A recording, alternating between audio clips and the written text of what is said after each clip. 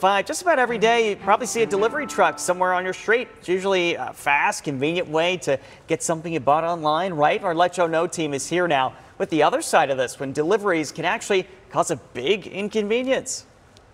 You can clearly see it's all broken in right here. As Christian Ramos shows me damage to his BMW, my trunk doesn't work anymore, so I can't really open it. He can't understand why the car was hit, even after clearly seeing how it happened. You can kind of see it right to the right of the door. Christian's pointing to his video doorbell that recorded the whole event.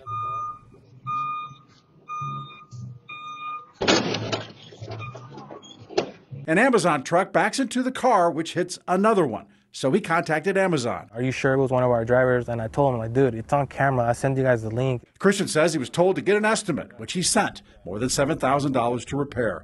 He says his family needs a car for work, but more than 2 weeks after the accident, Amazon sent him this. I did what they said, took it to a shop, and now they're telling me, hey, we have to get our own appraiser. And Amazon will pay the lesser of the two estimates. Christian says he didn't think it was fair, that he didn't want his car repaired just anywhere, that his estimate came from a certified BMW repair shop. So he let me know, and we went to Amazon. It wasn't long before Christian got this email from the company. We have requested your payment of $7,170. In a statement to us, Amazon says, we're always committed to making things right.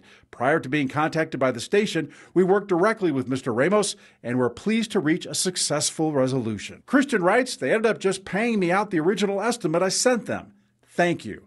Problem solved. You have a consumer problem? Our Let Joe Know Better Business Bureau volunteer team helps solve those kinds of issues every week. Go to abc15.com/letjoeknow and give me some details. Also, go to the Let Joe Know Facebook page to find out about scams every day. I'm investigator Joe Ducey. If you got a problem, let me know.